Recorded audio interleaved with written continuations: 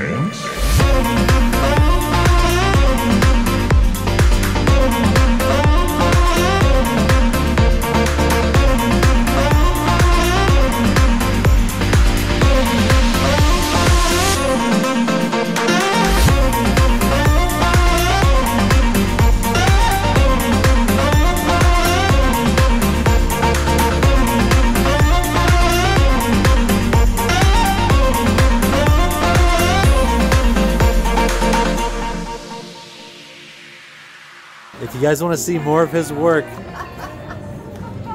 he's more of an artist behind the camera, not in front of the camera. Wow, amazing work.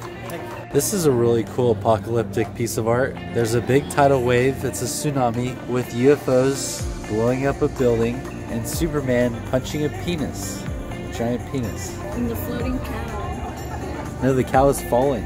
It's in the sky. So we just learned they make a rosé wine from the second press of the same grape. It's the same as the red one. So these two are the same grape, different press. Well, how do you make this beautiful art? It's so perfect. Well, it's all about timing and lighting. So you have to get up at 4 in the morning sometimes to get out to the spot when the light is at its best. Really? Which is sunrise and then sunset. And just being in the right place at the right time, really. Whatever camera you use for this is great. What kind of camera do you use? I have a Canon 5D Mark IV and a Sony mirrorless A7R II. Oh yeah, those are top of the line. Those are like the best. Oh yeah. Wow, this is great. That one was in Argentina in their desert area. And where was this taken? That is in a place called the Marble Caves in Chile. And it was an arduous journey getting there, but worth it because it is marble above and below water. Cool, we should go to some of these places. It looks like you've been on some nice vacations. Yeah, thanks. And that was in the Hoh Rainforest in the Olympic National Park in Washington. If you want to see more of this beautiful photography on a metal canvas, check it out here.